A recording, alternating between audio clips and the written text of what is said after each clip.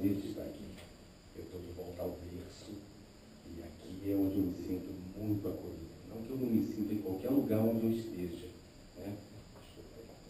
Mas onde eu estou agora, eu penso que estou fazendo um aprimoramento e o futuro a Deus pertence. Então, eu saí da minha escola aqui, fui fazer um aperfeiçoamento lá e quem sabe a gente não volte, né? Mas isso vamos deixar por conta daqueles que comandam os destinos, né? É aquela necessidade de dizer, como Paulo disse, né? Que queres que eu faça? É assim que a gente vai fazer a vida inteira. Mas as colocações da Nilza já falaram bastante sobre esse tema, reforma íntima. A leitura foi precisa e eu diria que reforma íntima é um tema muito fácil de se entender e com um grau de dificuldade, às vezes imenso, de colocar em prática. Porque a reforma íntima vai falar das nossas necessidades para sairmos, como disse também a leitura, da treva à luz. E exige, e vai exigir muito de nós, muita perseverança, muita força de vontade. Exemplos não vão nos faltar no dia a dia para que a gente veja em alguém algo que a gente não goste. Será que eu tenho aquilo tão chato, tão feio, e algo que vai ser maravilhoso e, puxa vida, adoraria ser assim. Então, sai de um e caminha para o outro, né? Das trevas à luz, como disse. O tema reforma íntima, ele seria esgotado, bastando ler uma pequena frase que está lá no Evangelho segundo o Espiritismo, capítulo 17, Sede Perfeitos, que diz: reconhece-se o verdadeiro espírita, ou verdadeiro cristão, né, nesse caso é a mesma coisa, por sua transformação moral e pelos esforços que faz para dominar suas más tendências. Esse é o esforço que a gente vai fazer, para tentar eliminar de nós essas más tendências e seguir aqueles procedimentos que vão nos dar crescimento moral, porque esse é o peso maior do que a gente veio fazer aqui, é esse o ganho maior. E como fazer essa caminhada? Como é que a gente vai fazer essa elevação? 400 anos antes de Jesus, desencarnava Sócrates. E Sócrates dizia uma coisa que mais tarde os nossos maiores também diriam. O Sócrates dizia o seguinte: conhece-te a ti mesmo. E essa recomendação ela é precisa, porque você só vai fazer a reforma íntima, a sua reforma íntima, quando você se conhecer. Você precisa olhar no espelho e dizer para o outro que está lá: você precisa melhorar nisso. Você precisa melhorar naquilo. Deixar de fazer essas coisas, passar a fazer aquelas outras, porque aquilo lá é certo, aquilo é bonito, mas você não faz, mas está falando para você. Só tem, eu posso dizer para vocês o que eu quiser que eu sou ou deixo de ser, mas quando botar minha cabecinha no travesseiro, eu sei quem eu sou. Quando eu estiver sozinho olhando para o espelho, eu sei quem é que está lá do outro lado. O que aquele cara lá é capaz de fazer. O que ele é capaz de pensar. O quanto ele pode auxiliar e o quanto ele pode atrapalhar alguém. Sejam bem-vindos. E você sabe perfeitamente quem é você. E se não sabe, precisa saber. Por isso Sócrates disse: conhece-te a ti mesmo. Depois, esses nossos expoentes vieram nos lembrando o que Sócrates falou, porque esse é conhecimento antigo.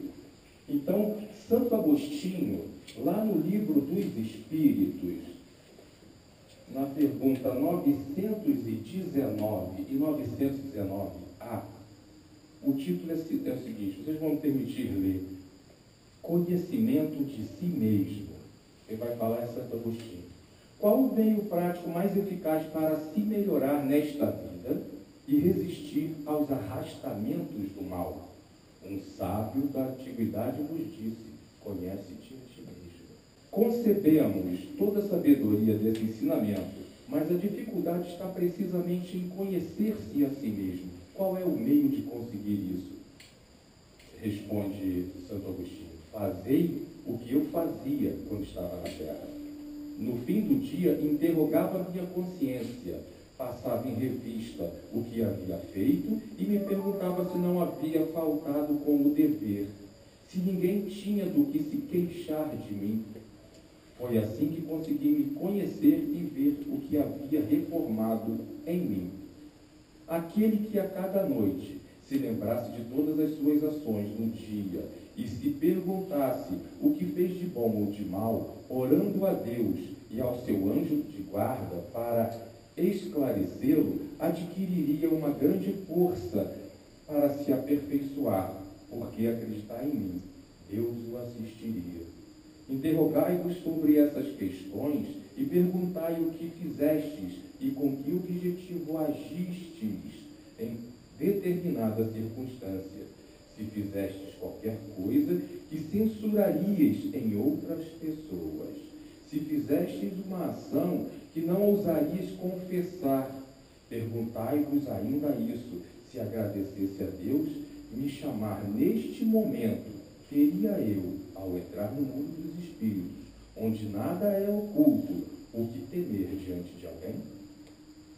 Examinai o que podeis ter feito contra Deus, depois contra vosso próximo e, por fim, contra vós mesmos. Isso aqui é uma coisa interessantíssima, porque às vezes a gente está fazendo um monte de coisas,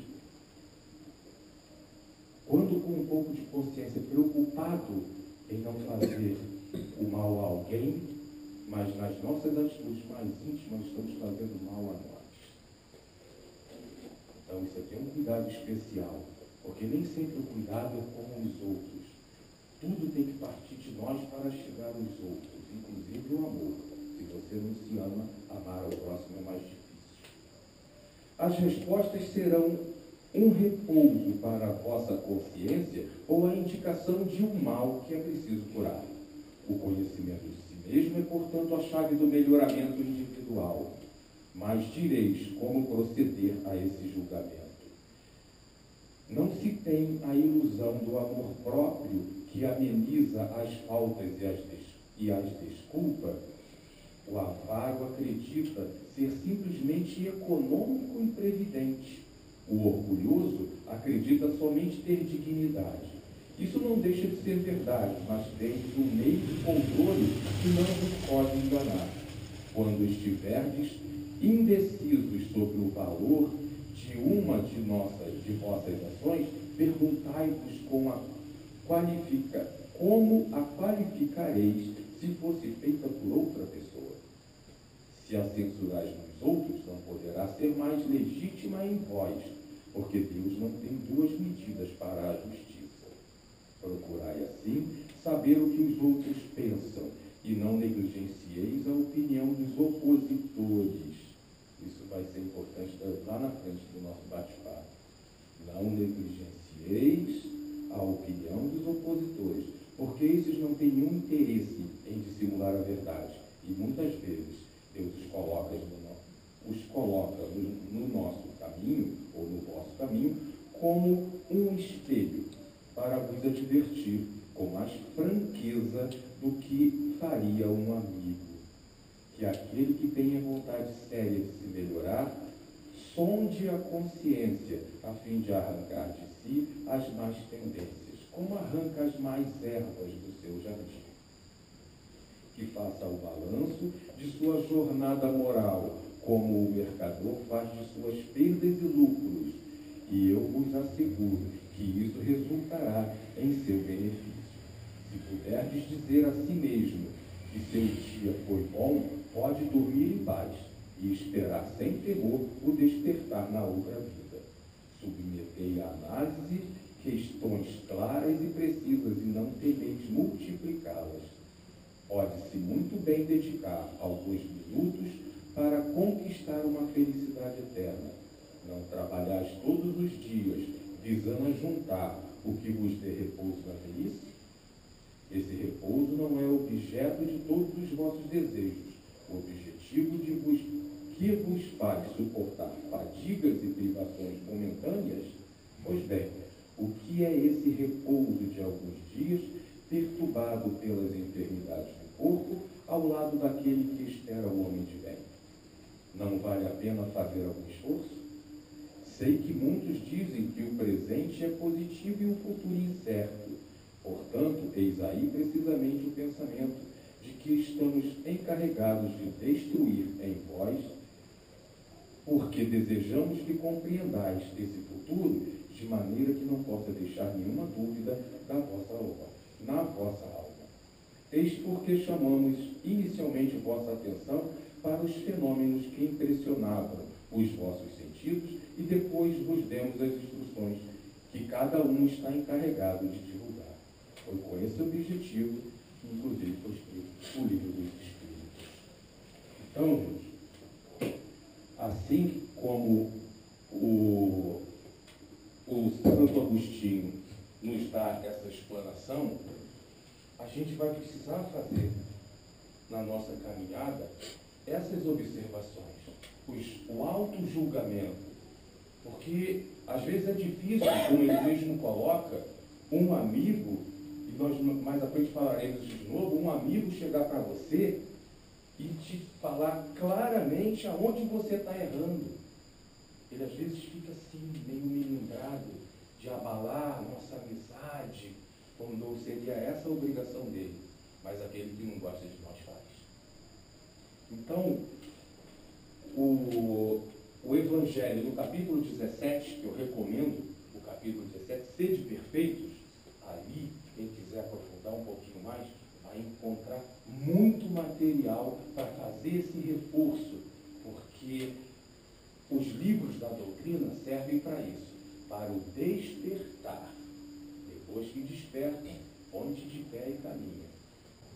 Uma coisa que a gente já aprendeu para vários assuntos, e a reforma íntima vai se aplicar e vai receber também essa lei, é que a evolução não dá saltos. A evolução não dá saltos. O progresso moral, ele não dá saltos. Por isso que as escadas têm um degrau após o outro. Nós vamos botar o pezinho em todos eles, nesse crescimento que é a reforma íntima. Hoje, talvez se você se analisasse, você diz, não, eu consigo fazer mais isso, mas eu não consigo fazer aquilo lá. Ainda não, mas um dia fará. Aquela história de que nós viemos, como foi dito aqui, da escuridão à luz, do verme que rasteja ao anjo que tem asas, um dia teremos nossas asas. Mas nós vamos galgar essa escadaria para chegar lá. Então, os ensinamentos que a gente recebe hoje, eles não são absolutos, eles serão sempre base para o próximo. Quando é que um aluno chega no segundo ano da escola? Depois que ele aprende o primeiro ano, depois que aquelas matérias estão aprendidas e vão servir para que ele entenda as que virão no segundo ano, e assim sucessivamente. É muito fácil hoje falar assim, 2 vezes 50, 100. Mas quando é que eu chegaria a esse raciocínio tão rápido se eu não tivesse aprendido lá atrás que 1 mais 1 são 2? Tenta explicar 1 mais 1 são 2 para uma criança de 3 anos. Sai fumaça na cabecinha, mas não vai entender. E para nós, simples, né? Hoje já foi complicado. Na área moral, não é diferente, não vai ser diferente disso. No início as coisas são complicadas e elas tendem a se melhorar e se tornar mais simples, desde que nós tenhamos a boa vontade, a seriedade e perseverança para continuar. Porque lá na frente, chegar à condição de espírito puro é certo. Nunca desconsiderem uma verdade absoluta para nós. Somos espíritos eternos. Para nós, a vida é eterna. Está com pressa de quê? Você é eterno. Para que a pressa de chegar lá? Eu posso até não ter, mas eu tenho pressa de sair dali. Aí eu tenho. Se eu tenho toda uma eternidade para evoluir a cada dia, vivendo um mundo íntimo mais elevado, eu também tenho pressa de sair lá dessas trevas que a gente leu agora. Quanto mais eu me afastar de lá, menos eu sofro. E aí, esse passo a passo, ele também pede a nossa determinação para continuar caminhando. Então, na área moral, não é diferente do que acontece numa escola, por exemplo. E qual é o caminho mais fácil para a evolução? Orientação dada por Jesus e confirmada por todos os nossos irmãos da espiritualidade maior, caminho do bem. Isso aí a gente tem, penso que já temos todos nós enraizado em nós. O caminho do bem é o mais simples, é o mais fácil, é como Jesus dizia, o fardo é leve e o jugo é suave. Então ele ensinava o caminho do bem, porque esse é o mais tranquilo. Então, comecemos a caminhar nele. Vamos imaginar o seguinte, caminho do bem. Como que a gente consegue interiorizar, começar a praticar e consolidar o bem em nós? Vamos fazer assim um exercício. Nós vamos entrar num trem agora, um vagão de trem. E esse trem vai sair lá no pátio de estacionamento dele. Nós já vamos estar dentro desse trem. Nós aqui, dos dois planos. Tanto nós encarnados como a espiritualidade que está agora nos acompanhando. Todos nós vamos entrar nesse trem. E esse trem vai entrar no trilho que vai passar nessas estações e nós vamos aprender o bem. E nosso trem partiu. Vamos para a primeira estação. A primeira estação é do nosso começo mesmo. Lembra que esse trem vai fazer o caminho do bem. E nós vamos parar na primeira estação. Nessa primeira estação, que é início para todos nós, é uma estação em que ninguém liga ainda para o bem. Ninguém tem ideia. Ninguém se atém para aquilo, ninguém presta atenção, ninguém está nem aí para o bem. É naquele período que a gente só queria saber de preservar a própria existência, comer, beber, dormir, procriar e se manter vivo. Você não está preocupado em fazer o bem para ninguém. Você está precisando ficar vivo, você vai pensar no bem dos outros, você está prestes a morrer. Não tem um tempo lá atrás da animalidade. Mas esse trem vai parar nessa estação. Como eu disse, nós não vamos nos importar com quem vai subir, porque quem vai subir vai descer na próxima estação. Quem subir nessa, desce na próxima. E nós, que deveríamos estar subindo em algumas dessas estações também para descer na próxima, já por acréscimo da misericórdia divina, já vamos sair lá, do estacionamento, já dentro do trem. Estamos todos dentro dele. Então, essa primeira estação é daqueles que nem sequer, nem ligam para o bem, não tomam conhecimento. O trem para, e aqueles que estão nessa estação, que já passaram por esta fase, vão subir. Eu tenho quase certeza que daqui agora, lembra que está todo mundo fazendo sua análise, hein? É reforma íntima. Eu tenho certeza que ninguém sai. Nessa estação desse trem aqui, ninguém está descendo. Eu acho. Não precisa ninguém falar nada. Se alguém acha que se enquadrou exatamente naqueles que não estão nem aí para fazer o bem, mentalmente desce do trem. Pode descer. Que já subiram, o trem já fechou a porta, estamos seguindo. Essas estações, elas têm uma distância uma das outras, que é o tempo que você precisa para poder realizar a sua reforma íntima, para chegar no nível daqueles que estão lá na próxima estação. Desta para aquela é muito longe. Daquela para a próxima é longe.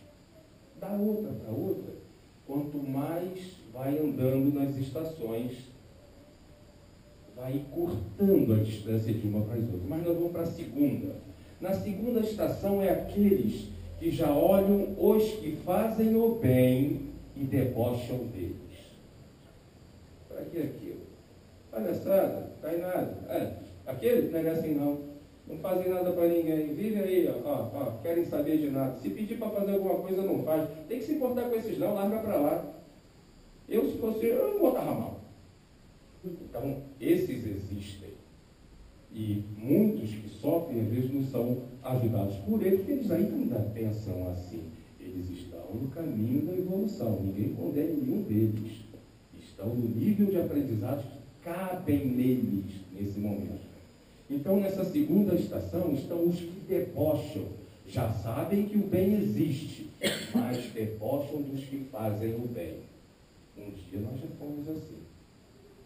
Então o trem parou, a porta abriu. Nessa estação subiu um punhado. Será que desceu alguém daqui? Desceram aqueles que subiram na estação passada, já desceram. Mas daqui da sala, alguém desceu? Só pensa. Tá? Peraí, fechou a porta, partimos para a terceira estação. Essa viagem é a viagem do crescimento do bem, se lembra? Então, na terceira estação estão aqueles que reparam nos que já fazem o bem e se questionam. Por que elas fazem isso? Reparam o bem. Esses já reparam o bem. Ainda não fazem, mas já reparam nos que fazem e se questionam. Por que será que fazem essas coisas? Se alguém se enquadra somente aí, pode descer do trem também, porque já tem gente subindo e da estação passada desceu aqui. Lá não pensava assim, aqui vai aprender a pensar. O trem segue e nós vamos para a quarta estação. Tem só 7 estações, nós pensamos que tem 200. Lá, na quarta estação, quando a porta abre, a estação é daqueles que admiram, olha que agora é só perceber, admiram os que fazem o bem, mesmo ainda não fazendo, eles já admiram. Já está havendo uma reforma íntima, já está mudando uma coisa. Antes não queria nem olhar, agora já está admirando. Então, aqueles que, por enquanto, só admiram os que fazem o bem, por favor, pode descer na estação, porque ali naquela estação tem uma escola, como todas têm, uma escola ensinando os exercícios necessários para ultrapassar essa parte. Então, já subiram alguns. Se daqui desceu alguém fora os que subiram na passada, guarda para si e continua querendo a melhor. O trem agora chegou mais rápido na próxima estação. Nessa próxima estação estão aqueles que desejam um dia conseguir fazer o bem. Agora eles não admiram mais, agora já desejam fazer. Mas por diversos problemas, às vezes é envergonhado, às vezes fica na dependência do que é que... Será que os meus amigos vão falar o que de mim quando me ver fazendo uma coisa dessa? Que bobeira é essa aí, cara? Agora tu tá nessa? Pô, virou Corolla? Então fica com aquele receio, o que os amigos, o que os parentes, o que os vizinhos, o que os outros vão dizer se me ver fazendo o bem. Talvez a mesma coisa que você pensou na estação passada. Poxa, que legal, os caras estão fazendo ali, então tem coragem. Né? Então, nessa estação estão aqueles que já admiram, mesmo sem fazer. Se você já está admirando sem fazer, por favor, fica lá na estação fazendo os exercícios na escola que tem lá, e outros vão embarcar. O trem vai seguir. E aí, lá na sexta estação, estão aqueles que já... Lá na sexta estação, aqueles que já fazem o bem. Aí você consegue. Aqueles daquela estação já conseguem fazer o bem. Mas tem um detalhezinho. Que quando a gente analisa tudo que a gente almeja ser amanhã, isso passa a ser uma coisa chata. Mas no início não. No início, porque são aqueles que já conseguem fazer o bem com a necessidade que os outros estejam reparando. Se você sai de uma posição que você não consegue fazer o bem e agora você consegue, você vai entender pelos nossos ensinamentos aqui que isso é uma coisa que você tem que ultrapassar e fazer o bem pelo bem. Mas no início, quando você faz o bem, ainda sem essa compreensão, e alguém passa por você, estão para aqui, o nome diz, gostei, muito bem, parabéns. É um incentivo. Amanhã você não vai fazer questão disso, mas é um incentivo. Então, se você já está nesse ponto, por favor, né? Essa é a sua estação, porque outros já vão estar tudo.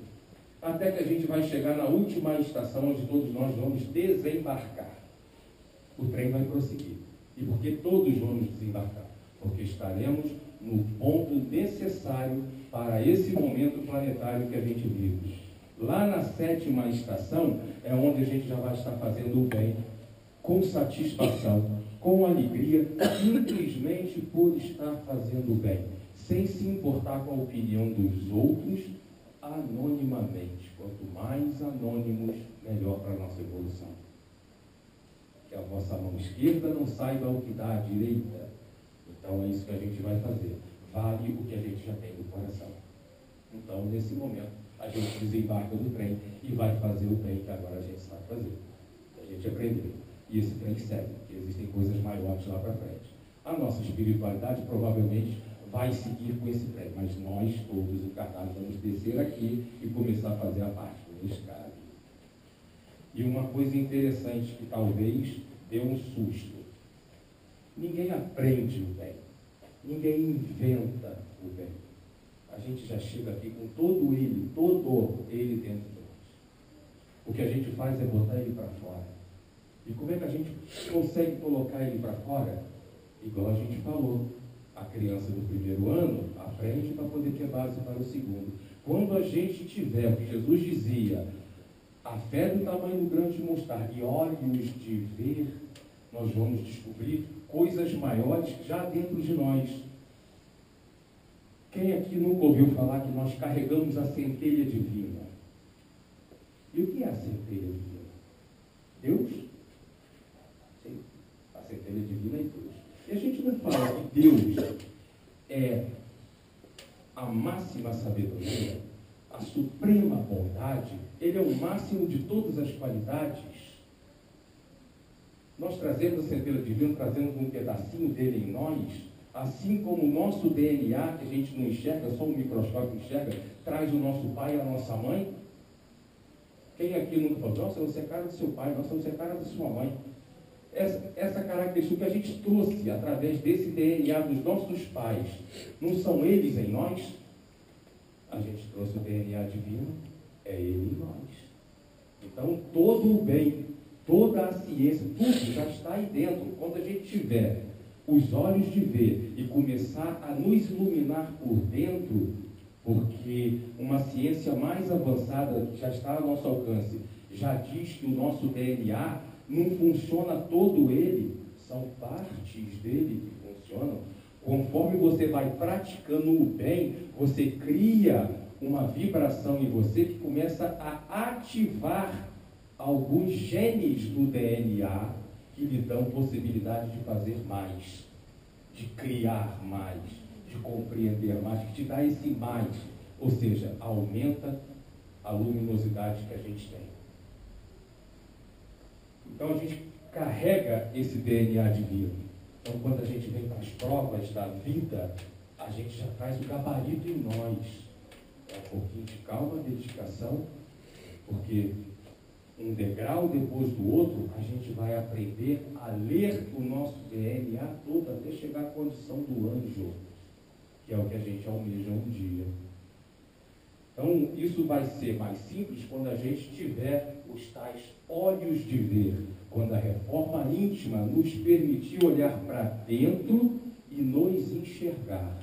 E aí nós vamos comparar o que a gente é e o que a gente faz com esse gabarito divino que já está em nós. E aí nós vamos nos aperfeiçoar para nos aproximar cada vez mais da perfeição, cada vez mais de Deus. E a reforma íntima é melhorar nosso entendimento para ampliar os nossos sentimentos e conseguir agir. Esse vai ser um detalhe importante. Agir melhor com nossos irmãos e com a gente mesmo. Então, a reforma íntima tem esse objetivo. O conhecimento, aquele monte de livro, tem uma biblioteca que agora está aqui atrás, né? Então, ali a gente vai para a teoria. E aí também tem uma coisa muito simples. Quem está na faculdade sabe definir, vai entender mais fácil isso. Para que a gente está numa faculdade para aprender medicina? Para ser um advogado? Para ser um contador? Para ser um professor, para que a gente está lá? A gente está lá aprendendo, não é isso? Então a nossa teoria aqui faz a mesma coisa, estamos aprendendo. E depois que terminar de aprender, o que a gente faz com esse conhecimento? Prática. A prática. Então você vai para o seu escritório, você vai para a sua clínica, você vai para o seu local, onde você vai labutar, e vai colocar em prática o conhecimento teórico da faculdade, não é isso? E aqui dentro? E aqui dentro? Dentro do cristianismo. Nós estamos aqui dentro de uma casa espírita, mas não é só cristão ou espírita. E aqui dentro? E esse conhecimento? O que a gente vai fazer com ele? Botar em prática lá fora. É isso? Porque lá fora tem gente que vai precisar olhar para os nossos exemplos para melhorar os deles. Porque o nosso exemplo vai incentivar lá fora. Então, o que se aprende precisa se colocar em prática. Para que nós frequentamos aqui? Não é para isso? Para adquirir esse conhecimento? Então, aqui a doutrina nos dá o conhecimento teórico para que a gente possa conquistar o verbo saber. Saber. Mas depois, como a gente estava falando, a necessidade da prática para trocar o verbo saber pelo verbo fazer. Agora é o fazer. E é isso que a doutrina espírita vem chamar a atenção da gente já há muito tempo. A gente não está aqui para ficar lendo livrinho, não. Aqui, leu, entendeu, melhorou o entendimento lá fora. É para fazer lá fora. Ou como é que a gente acha que um dia saiu provas e expiação para regeneração? Como é que a regeneração vai chegar lá fora? Se aquele que já não começou a se regenerar não levar o exemplo para lá. Então, sabemos que o mundo vai ser de regeneração, mas ele tem que partir de um pontapé inicial. E por que não nós? E é um exemplo, que a palavra, a gente já conhece de longas datas, a palavra convence, e o exemplo, é isso aí. Então a gente vai precisar levar o exemplo para lá. Mas para levar o exemplo para lá, tem que ter esse exemplo. A gente tem que ser esse exemplo. Sem a reforma íntima, vai ter esse exemplo? Então, é a nossa necessidade. Nos melhorar para sermos bons exemplos. Aí as outras pessoas vão começar a admirar e procurar ser igual. Igual a gente faz quando a gente vê uma pessoa maravilhosa, a gente bate o olho nela e diz para a gente assim, nossa, eu queria ser assim. Então, procura ser. Se melhora para ser assim, porque você tem condições de chegar lá dessa mesma forma. E aí eu vou fazer uma perguntinha. Em que período da evolução planetária vocês acham que está lá fora? Lá fora nós vivemos que mundo? O mundo de provas e expiação. Tanto falar, provas e expiação. O que vocês acham que vive dentro da casa espírita? Qual é o mundo da casa espírita? Em que mundo nós estamos aqui dentro? Não só da casa espírita, de toda casa séria. Não importa qual a religião.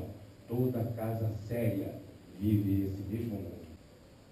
Está todo mundo com vergonha de arriscar. Por dentro da casa espírita a gente já vive um mundo de regeneração.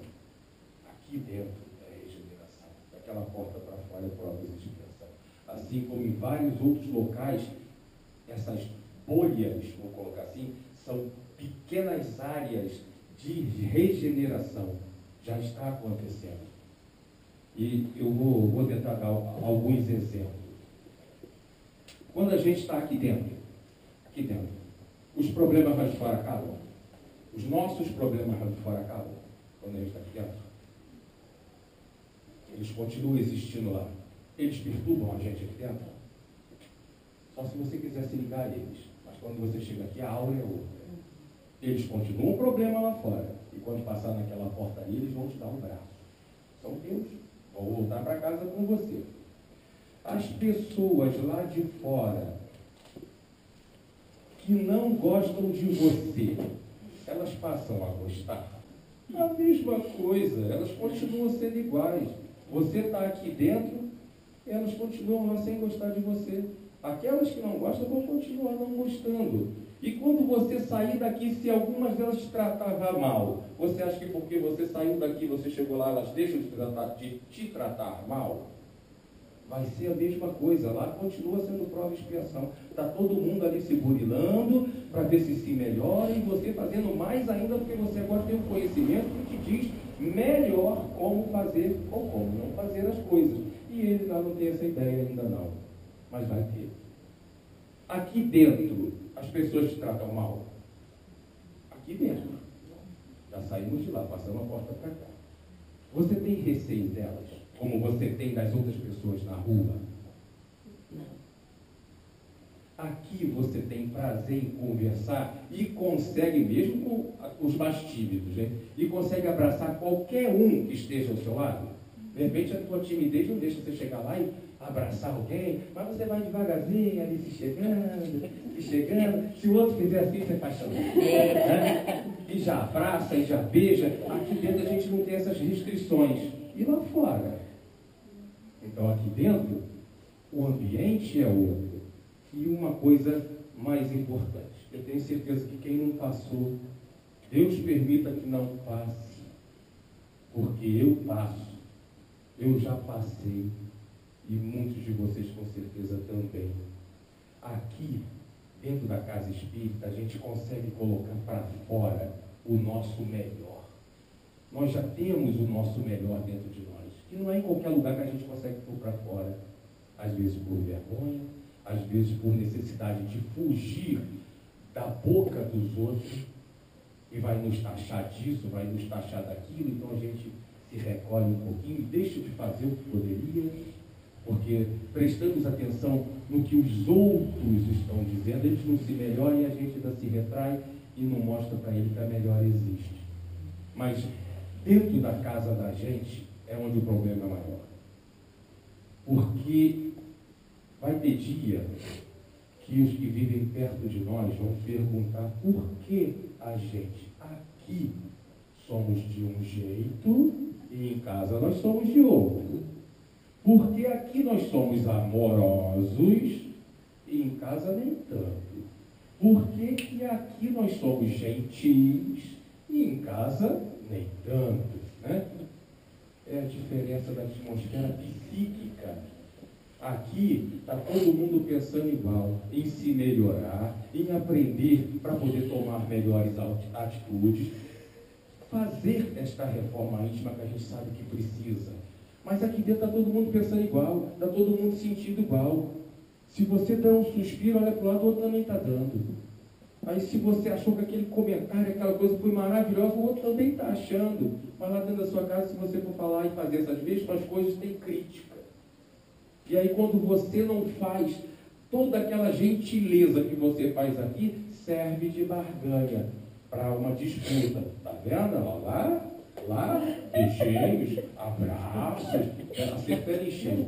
Então, lá maravilhoso, lá maravilhosa, né? Todo mundo é irmão, todo mundo é amigo. Aqui, cavalo.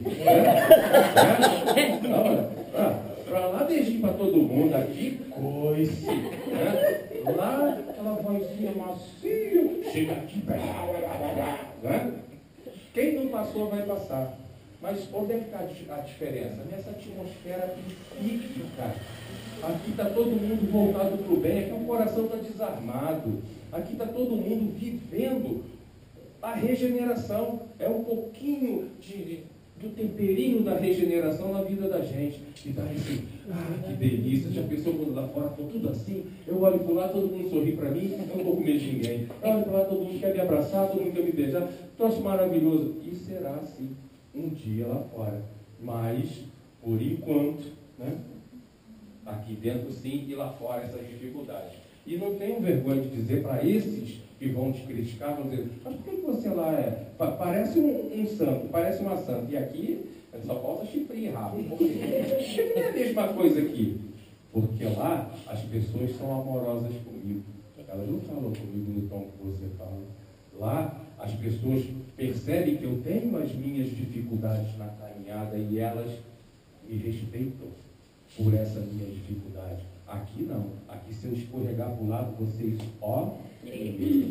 rapidinho me colocam no pau de arara e já vai dizer, lá você só falta a auréola em cima, aqui, né? Por que você não é aqui igual você é lá? Porque vocês não me tratam aqui como me tratam lá. Mas se você falar isso, a coisa ainda piora, né? Então, melhor saída, olha filho, olha meu irmão, olha meu pai, olha minha mãe, olha quem for, né, que estiver dizendo isso, você me perdoe, você está com razão, mas eu estou tentando me melhorar, eu estou lá aprendendo a ser aquilo que amanhã eu juro que eu vou conseguir ser aqui, mas enquanto eu não conseguir, você me perdoa, mas eu estou tentando. Não é falsidade, não. Eu estou indo lá aprender essas coisas para aqui colocar em prática. O dia que eu conseguir, eu vou ficar mais satisfeito que você. E aí deixa falando sozinho. E na hora vai calar.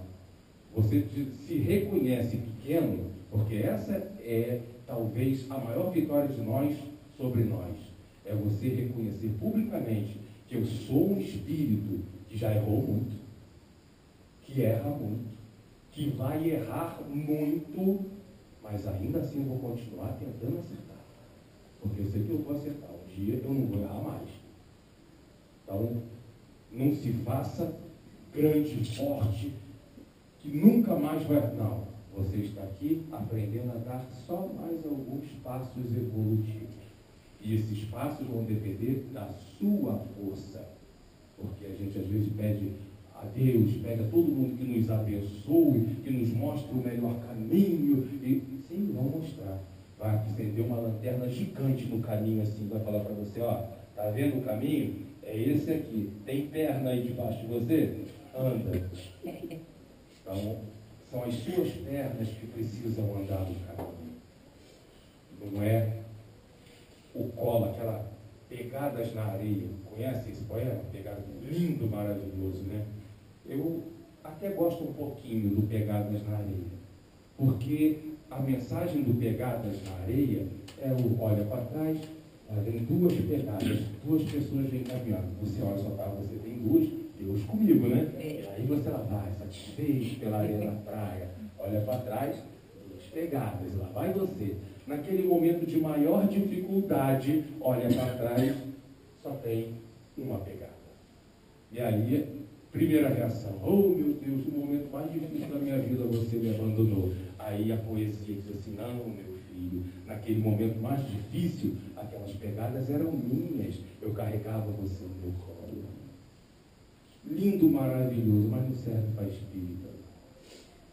Espírita tem que olhar para trás no momento de dificuldade, uma pegada só, muito obrigado meu Deus. Se eu estou sozinho agora é porque eu posso. Se eu estou sozinho, é porque essas pernas aguentam o fardo fraco. Não é mais expiação. Nesse momento é prova. Expiação é o exercício, quando o couro até come direto na gente. Então, expiação é o exercício e muitos que a gente faz. Prova é a hora que o professor e o bom professor aplica ao aluno sabendo que ele sabe. A gente não prova nada para Deus. Se você acha que está fazendo qualquer coisa para agradar a Deus, para provar para Deus que você é ou deixa de ser, esquece. Você não precisa provar nada para Deus, porque Ele sabe perfeitamente o que foi você, o que é você e o que será você. Tu acha que Ele está apostando em você nesse teu agora? Ele está apostando em você lá na frente. É lá o que você vai ser. É por isso que a gente está aqui. Não pelo que a gente vai fazer, é pelo que a gente será amanhã. E Ele já sabe o que a gente será. Então, nós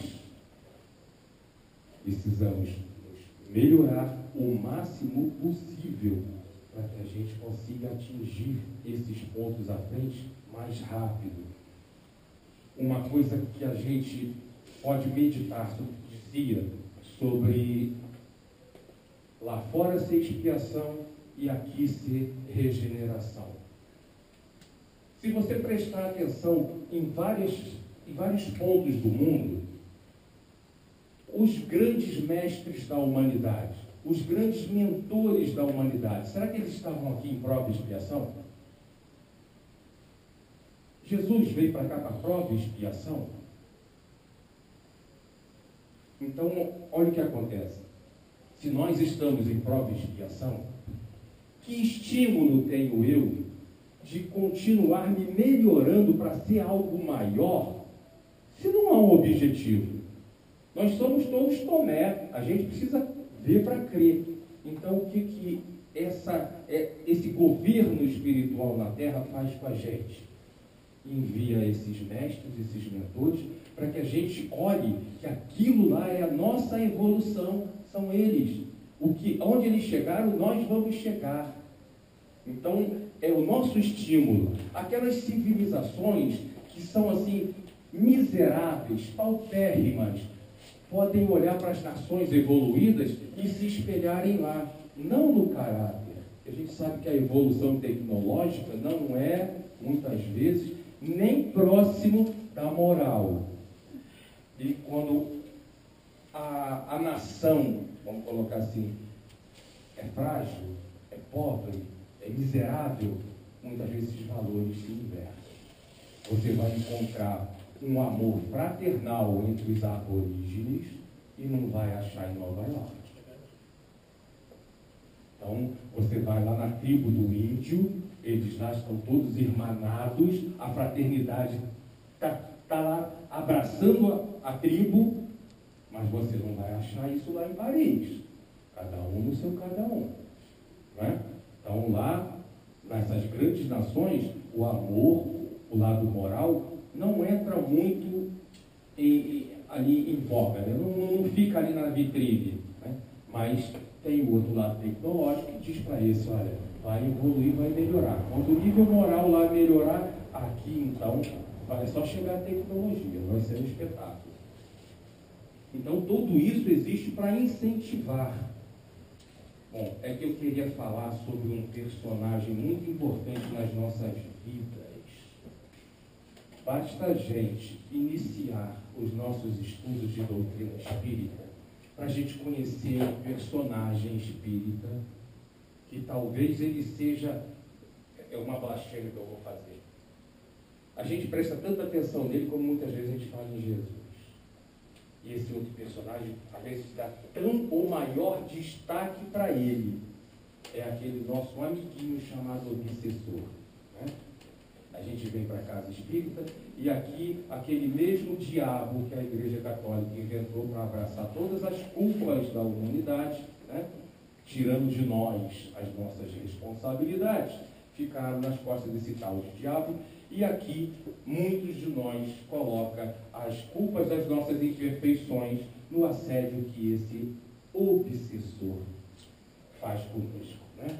E aí eu pergunto o seguinte, já falamos lá atrás sobre o amigo que fica melindrado, né? Mas uma perguntinha que eu sei que alguns já sabem essa resposta. Por que esse tal obsessor, ele é mestre em enfiar o dedo na nossa ferida? Por que é que o obsessor enfia o dedo nas nossas feridas? Ninguém arrisca? Eu acho que primeiro começa com a autossabotagem. Autossabotagem? Mas aí você já fez, né? Eu digo assim, vou simplificar, para a gente não tomar mais tempo, porque o tempo também está indo embora. Fala. Eu acho que ele só consegue interferir se sentir fraqueza do outro lado. Só. Ele vai fazer isso porque a fraqueza já está naquele que a tem. A ferida está lá por conta disso mesmo. Mas sabe por que ele enfia o dedo na ferida? O motivo principal é que ele existe. A ferida existe, ele não está inventando, não. Se não houvesse uma ferida, ele poderia botar o dedo onde, a quantas vezes quisesse que não ia doer. É porque a ferida existe, ou seja, a ferida é representando os nossos erros, os nossos fracassos, às vezes que a gente fez as coisas horríveis, que a gente nem se lembra, graças a Deus, por esse santo esquecimento, mas ele só põe o dedo na ferida porque ela existe. Ele não está botando o dedo em santo, ele está botando o dedo naquele que um dia errou. Se ele não conseguiu perdoar, se ele não conseguiu evoluir, e às vezes a gente sim, ou às vezes a gente também não, mas a ferida existe. É por isso que ele está botando o dedo. Então, a gente falava antes, quem é que vai nos auxiliar muitas vezes a progredir? O amigo ou o obsessor? Sim. Ele que vai te mostrar onde está a ferida e onde você precisa melhorar, a sua fraqueza, sua debilidade. Exatamente. Por conta daquilo que a gente falou antes, o amigo ele fica melindrado, puxa vida, se eu falar para ele que ele está errando desse jeito, vai ficar aborrecido, vai abalar nossa amizade, pode até acabar nossa amizade, ele fica ali, eu falo, eu não falo, eu falo, eu não falo, cala. O obsessor, o teu inimigo, ele está preocupado com os seus sentimentos, ele está preocupado com a raiva que ele ainda sente por alguma coisa, então ele vai botar o dedo na sua ferida mesmo, ele não vai te dar sossego. Ele é aquele professor que, ele sabe que o aluno precisa da lição, pega pela orelha e leva lá nos cadernos. Ele não está importando com mais nada, não. Ele só quer botar você no caminho. Nem ele sabe isso, que ele só quer botar você no caminho, mas ele vai fazer isso. Então, esse obsessor, ele não perde uma só oportunidade de jogar na cara os nossos erros, os pontos que ainda precisamos nos melhorar. Mesmo, como eu disse, ele não entenda que é isso que ele está fazendo. Ele não dá sossego até a gente tomar vergonha na cara e nos consertar. Reforma íntima. Então, de certa forma, entre aspas, o obsessor não deixa de ser um anjo da guarda. Porque ele não te deixa esquecer os pontos que você precisa melhorar. Só que aí tem essa é muito para aqueles que são doutrinadores na casa. É uma outra visão do obsessor. O obsessor, tudo bem, ele ainda está ali preso no passado e que ele quer, vou colocar no termo mais feio, vingança. Ele quer ir às porras. Fez comigo, merece receber também. Essa é a balança dele. Mas, olha só, na verdade, mesmo que o obsessor jure de pé junto, que só interessa a ele a vingança, ele não está sendo honesto com ele. Ele precisa falar, ele precisa manter, como diz aquela música, a minha fama de mal. Né? Mas, no fundo, não é isso que ele quer. Como, no fundo, nós, quando estamos chateados com alguém, também não queremos que o outro se dane, se quebre. Não é isso, no fundo, que a gente quer. O que o obsessor quer é que a gente se modifique de tal forma que a gente nunca mais tenha coragem ou capacidade ou vontade de cometer aquela mesma falha com ele ou com qualquer outra pessoa. O dia que a gente se comportar desta forma, numa mudança moral íntima, e que a gente não seja mais capaz de cometer aquelas falhas com mais ninguém, a ferida cicatriza, se é que não some até a cicatriz some da pele e ele não tem mais motivos para brigar com a gente. Ele não quer mais porra de nada, a balança da justiça dele ele vai jogar fora, acabou a obsessão. Porque se o motivo era esse, acabou. Uma coisa que a gente tem que estar sempre atento, dentro disso que você falou, mas é a gente fazer o próximo que gostaria que fizéssemos para nós. Né? Essa é toda a lei. Então, se a gente não quer que faça mal para a gente, por que fazer para o próximo? Né? Essa é, como dizer, aí está toda a lei e os profetas. Né? Então, é exatamente isso. A gente só precisa parar de cometer os erros que cometia. Ir para frente do espelho e ter coragem de dizer para aquele que está lá, você ainda faz isso. Lembra de fulano? Maravilhoso, maravilhoso, espetacular. Só que chegar perto a gente derrete. Não gostaria de ser daquele jeito? Não se sente bem?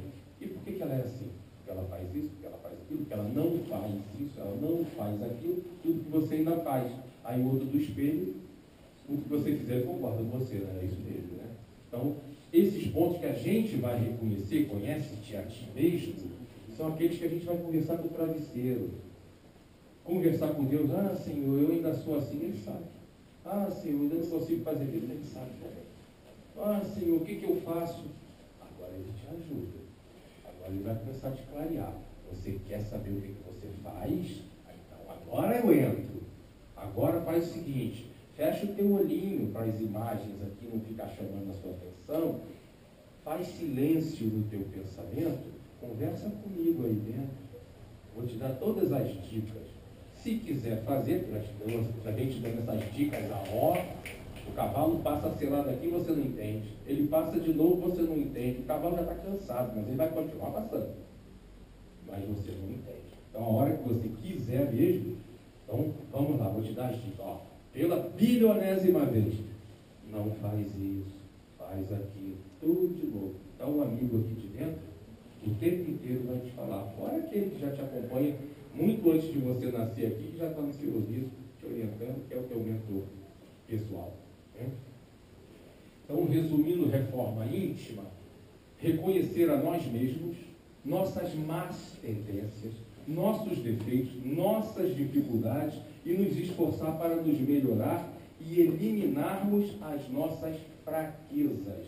Porque muitas vezes a gente só é o que ainda não é bom, porque nós somos fracos para brigar com a gente. Somos, com honestidade da palavra, preguiçosos. A gente pede, Senhor, me dê isso, me dê. Eu preciso tanto ser forte nisso. Aí você precisa ser forte nisso? Eu também acho que você precisa ser forte nisso. Então vou te dar alguns exercícios. Toma essa dificuldade aí. Senhor, minha vida piorou muito. Toma essa outra dificuldade. Piorou de novo, Senhor. Mas você não pediu que você queria entender, se melhorar, fazer com que essa coisa não fosse mais uma dificuldade? Aí eu te dou o exercício, você reclama? Você quer o quê? É aquele livro do professor, que já vem a pergunta e a resposta vem bem vermelha, assim, está tudo respondido? Não. Você quer cola? Cola não. Você está numa escola que é para você fazer os exercícios e depois, porque você acha que precisa, que a sua fé não é do tamanho ainda do grão de mostarda, eu vou te dar prova. Mas eu sei que você sabe. Porque a hora que eu te der a prova e você tirar um 10, você vai abrir um sorriso desse tamanho, vai olhar para o teu 10 e vai dizer assim, nossa, eu sabia. Antes de colocar no papel também, ou você acha que isso chegou no papel de que jeito? Claro que você sabia. Tudo já estava com você. Você só botou para fora para provar para você mesmo que você sabe. Se tivesse a fé do tamanho do grão de mostarda, né? E aí, você acaba chegando a essa conclusão. Você tem tudo de bom dentro de você. Você só precisa ter força de vontade de botar para fora. Você precisa ter essa vontade. Nós agora, na casa espírita, nós estamos naquele momento que a gente quer. Agora é para valer. Agora a gente quer. Chega de negligência com a gente mesmo. Porque a gente não arrebenta o outro de lá, não. Esquece que a vida do outro é dele. A obrigação do outro com a vida dele é dele. A gente chega lá por acréscimo agora da nossa misericórdia. E quando a gente faz lá, o lucro é nosso. Eu vou fazer um teste, viu?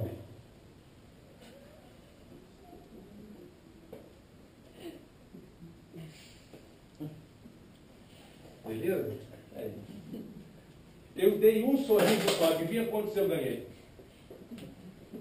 Dei um só. Ganhei um monte. Com umzinho que eu dei. Você planta e você colhe. 10 por 1, 100 por 1, 1000 por 1, 1.000.000 por 1. Depende do que você planta. Então, faz isso com você. Você tenha todas as condições, o teu terreno é adubado. É só botar a sementinha, vai nascer. Vai nascer. E aí, com a força moral de sentimento que você plantar essa sementinha, é que a colheita será 10, 100, 1000, 1.000.000 de vezes maior do que a única sementinha que você plantou. Então, te reforma. Quem vai dizer para você o que você tem que melhorar? Aquele do espelho, como eu já falei. Aquele sabe. Não precisa pedir para Deus te mostrar, não. Porque Ele vai te dar um espelho também. É Ele que vai mostrar para você. Você sabe do que você precisa. Você sabe as coisas que te incomodam nos outros. Então, essas coisas que te incomodam nos outros é aquilo que ainda vive em você. É uma sementinha que ainda está em você. Por isso é que tem essa facilidade de reconhecimento. Você se afiniza. Por isso ele te incomoda. Porque o que ele faz, você também é capaz de fazer. Mesmo que já se contenha. Mas você sabe que se der mole, você faz igualzinho. Então aquilo te irrita. Você não quer nem que te mostre aquilo para não lembrar que você também é capaz. O que já é o primeiro passo para a cura, vamos colocar assim. Se já te incomoda e você não quer mais, já deu o primeiro passo. Então, procura se melhorar a cada dia para que essa caminhada seja menos aflitiva. E eu prometo que eu vou falar uma última coisa. Aliás, como já explodiu o tempo, eu vou fazer aqui só uma última coisa. Vou ler que fica mais rápido. Quem aqui sabe que veio ao mundo com mediunidade? Opa, não tem médium nenhum para começar o desenvolvimento. Então, eles estão aqui fazendo o quê? Então, olha só. A mediunidade, a gente já aprendeu nos estudos, que é uma faculdade do organismo físico. O espírito é um administrador deste instrumento. Alguns veem, alguns ouvem, alguns escrevem, outros fazem a psicofonia. O corpo humano é o detentor da mediunidade, não é do espírito. Essa é a inteligência que comanda a máquina. Todos os corpos deste mundo possuem mediunidade. Umas mais, outras menos. Umas mais ostensivas, outros menos ostensivas. Porém, todos têm a sua mediunidade. Aqueles que a gente conhece como médiums, os que sabem que têm mediunidade, têm um compromisso a mais. Quem aqui é médium e trabalha com a mediunidade? Só para eu ter uma ideia dos presentes. Quem vem para as mesas, quem trabalha? 1, 2, também, né? 1, 2, 3, 4. Não, vou ficar contando, não. Deu para ver aí que a metade, pelo menos, já mexe na mesa, com mesa mediúnica. Então eu digo para vocês o seguinte: a esses, mesmo que tardiamente, parabéns. Voltaram ao caminho. Voltaram ao caminho. Sabe por quê? Quando a gente prepara o nosso planejamento reencarnatório, que a gente se senta na mesa, aqueles que já têm condições de se sentar na mesa e conversar e escolher, se sentam numa mesa, ali a gente se senta com toda uma espiritualidade que vai viver mais próxima de nós. Os nossos mentores, espírito de pai, de mãe, de avô, de todos que estarão envolvidos no nosso processo reencarnatório. Às vezes, quando levanta a nossa ficha do passado, tem coisa pesadíssima lá. Atitudes pessimamente tomadas. Dívidas altíssimas. E aí, os nossos mentores, procurando nos auxiliar nessa caminhada para que seja mais rápido, para a gente parar de tomar tanta pancada da vida, tantas reencarnações apanhando, nos propõe a mediunidade. Vocês chegam lá, vão para uma família em que esse corpo lhes darão a possibilidade da mediunidade, para que vocês possam agora auxiliar já de uma vez nos dois mundos. Essa mediunidade, basta no primeiro choro aqui, já está inaugurada a mediunidade para ajudar o encarnado. E esse dom, mediunidade, que é mediar entre os dois planos, vai fazer o auxílio do outro lado. Esse trabalho da mediunidade, muitas vezes foi aceito em substituição, caso não fosse isso feito por nós, aceito por nós, trabalhar com a mediunidade, chegar aqui e, em determinado tempo, receber a balança da justiça divina que diz: você é devedor do universo, você tem essas dívidas, e nesta encarnação você vai precisar já começar a quitar essa dívida para a tua própria evolução. Então, em determinado momento, se você não partir para o asilo, não partir para o hospital, não partir para lá, a Vila de São Vicente, não partir para as casas lá, não partir para as delegacias, onde o sofrimento grita, para você chegar lá com a sua palavra amiga, com o seu abraço, com o seu ouvido. Muitas vezes eles só querem falar, que ninguém escuta eles não falam com ninguém. Se você não chegar para o caminho do bem e não utilizar essa tua mediunidade aqui, você infelizmente vai precisar pagar aquela dívida. Aí tem uma doença grave ou gravíssima te aguardando, ou uma cama de hospital, ou uma cama de sanatório, uma cadeira de roda. Então, quando nós soubemos que isso poderia acontecer, eu aceito a mediunidade. Eu vou lá para fazer o bem. Eu vou me esforçar. Aí, um belo dia, abre-se a cortina e a gente chega aqui no planeta Terra, bonitão, provas e expiações, uma lista de dívida para trás violenta que a gente deixou, mas chega aqui, tudo é bonito, tem funk tocando, né? A seleção vai jogar, Beleza? Então, tem um monte de coisa gostosa, bonita para fazer, e eu vou mexer com essas coisas nada, eu vou para uma festa ali, eu vou. E aí a gente desvirtua, começa a sair do caminho, e aí chega aquele tempo que a gente combinou, a justiça divina dá para a gente um prazo, quem aí é advogado sabe que as coisas têm prazo, são 15 dias para isso, são 5 dias para aquilo, e tem que ter resposta no final do prazo, não é isso? Está lá na lei, é assim? Pois é, a lei da consciência também tem prazo, então o prazo é aqui. Ele fez, então bota o prazo para lá. Ele fez, bota o prazo para lá. E vai para o caixão por 200 anos, nunca vai passar por essa cama, pela cadeira de rodas, por mais nada. Mas foi fazendo. Não fez. Ok, terminou o prazo aqui. Ele entrou com aquele recurso lá no asilo? Não. Então, entrega a cadeira dele.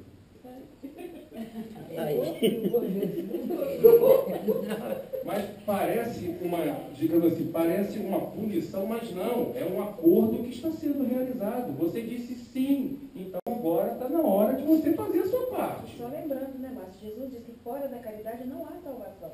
Exato. Então, se não há salvação, a gente precisa fazer a caridade. Temos que dar o primeiro passo. Faz contigo e faz com os outros.